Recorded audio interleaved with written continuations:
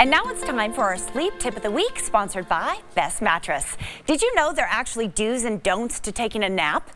The earlier in the day you take a nap, the better it will be for your sleep cycle. A nap later in the day, like between 5 and 7 p.m., is not a good idea. Also, you'll want to limit your naps to 30 minutes. And when you take a nap too long, it's harder to stick to your sleep schedule at night. Great information right there. For more information on better sleep, visit bestmattress.com. They have locations in Las Vegas, Mesquite, St. George, and surrounding areas. Again, the sleep tip of the day is sponsored by Best Mattress.